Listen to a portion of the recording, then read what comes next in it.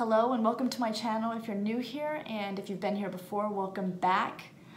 I want to talk today about St. John Henry Newman and something that he's quoted as having said. If you recall, a couple days ago I did a video on Pachamama being tossed into the Tiber and being in the river there swimming with the fishes, and how happy I was about that. And within, I'd say, 24 hours, the Vatican had their response, and I'm not sure who it was at the Vatican really who came up with this information, but the article was by an Andrea Tornielli, I'm guessing. Anyway, I'll link everything that I referred to in the description box, but in her article, she quotes St. John Henry Newman as saying, "The use of temples in these dedicated to particular saints and ornamented on occasion with branches of trees, incense, lamps, and candles, votive offerings on recovery from illness, holy water, asylums, holy days and seasons, use of calendars, processions, blessings on the fields, sacerdotal vestments, the tonsure, the ring and marriage, turning to the east, images at a later date, perhaps the ecclesiastical chant, and the Kyrie eleison are all of pagan origin and sanctified by their adoption into the church." They use that as a justification for the Pachamama being in that church and being used in the ceremonies in this Amazon Synod. Well, the funny thing is, that didn't really sound to me like something that would come out of St. John Henry Newman being the Catholic convert from Anglicanism.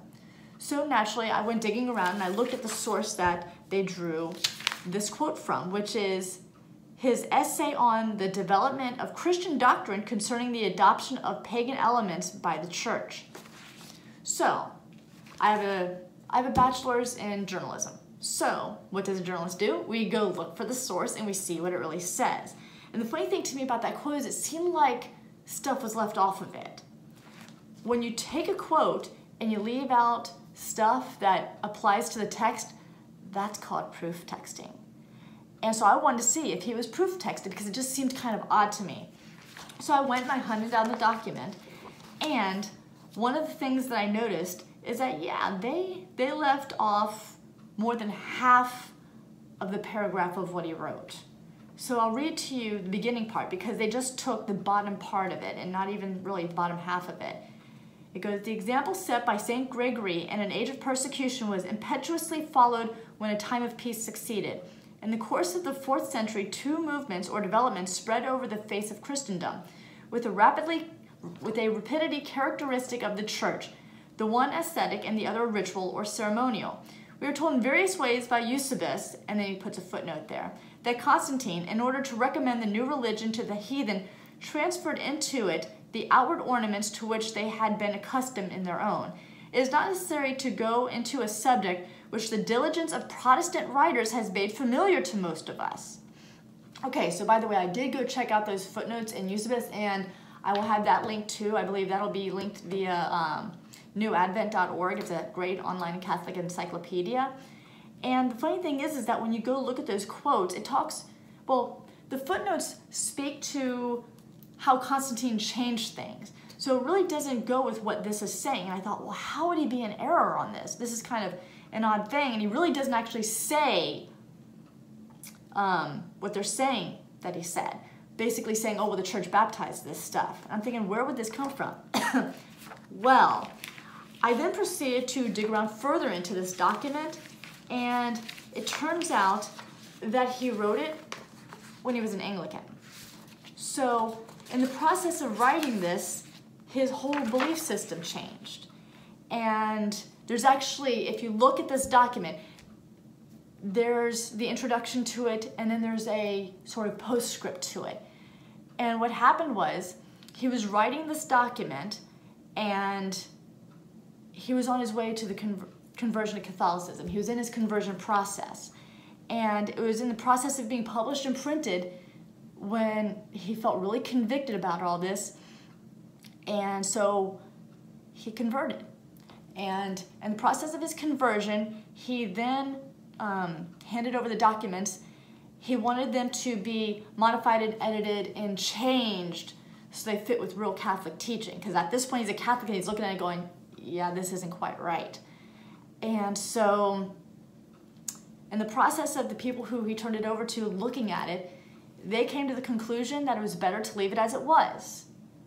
And it would be a demonstration and a reflection of sort of the change in him, if you will. So he wrote this when he was Anglican, and even talks in that paragraph about how, you know, Protestants is sort of like a beating a dead horse, if you will. This topic of saying that, you know, Catholicism just baptized these pagan activities into the church, and it wasn't the case. So, did he say it? Well, yeah, he wrote it when he was an Anglican. Once he converted to Catholicism, he didn't feel this way anymore, and he had asked for it to be changed, but it was left as a demonstration, as a proof of the change of thought, how he thought as a Protestant when he was Anglican versus his mindset as a Catholic. So yeah, technically I guess he did say it, but not in the way they're portraying it. So I don't know what's going on in the Vatican. I mean, it pops into my mind. Either somebody didn't do their due diligence in researching this quote and finding that this document was actually written when he was an Anglican before he converted, in which case that quote really doesn't apply. He wasn't speaking as a Catholic when he said that. Or else someone purposefully proof texted this to make it look like he was okay with pagan idols and idolatry. And on that argument even, a friend of mine pointed out to me that in the document, when he says that about those items, he doesn't mention anything about an idol to be worshipped. He talks about the use of incense, lamps, candles, branches of trees, holy water, holidays, and those sorts of things. We use these things as sacramentals. They're not idols to be worshipped. Yeah, if they're part of a ceremony, it's because they are sacramentals. And by the way, they come from our Jewish lineage. There are so many things that were carried from Judaism into Catholicism because Catholicism is the fulfillment of Judaism. So naturally, yeah, I mean, think about it. The vestments that were worn going into the Holy of Holies, the candles that were there, the incense, this stuff isn't unbiblical and it isn't un-Catholic. It was brought in from Judaism to Catholicism. It's in the fulfillment. So, yeah, as a Protestant, someone might balk at this stuff and say, oh, well, you know, the pagans do this. Well, yeah, the pagans copy a lot of stuff that the Christians do and the Jews did. So it's not that unreal. And God commanded the burning of incense and various things that are listed there that people would try and cite to the pagans, but it's not of the pagans. It was directed by God. And yeah, you know what? The devil likes to copy the things that God does in a lot of ways. I mean, seriously, look at how many things that the devil has tried to copy and make his own, and he can never fully do it. So, yeah, pagans might copy stuff, but it doesn't mean it belongs any less to the Catholics or to the Jews. It just means that they copied. So, did he say it? Words came out of his mouth, yes, when he was an Anglican. Did he say it as a Catholic? Nope. Did he want it revised and changed to reflect his newfound Catholicism and his fullness in the faith? Yes, but it was left alone to show the contrast.